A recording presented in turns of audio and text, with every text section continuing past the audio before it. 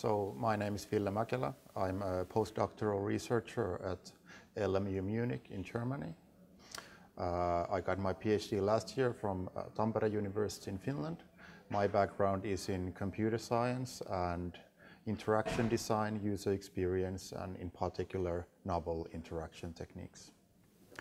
Human-centered AI is an approach to designing and developing AI that improves humans, that aims to not replace the human, but to enhance the human.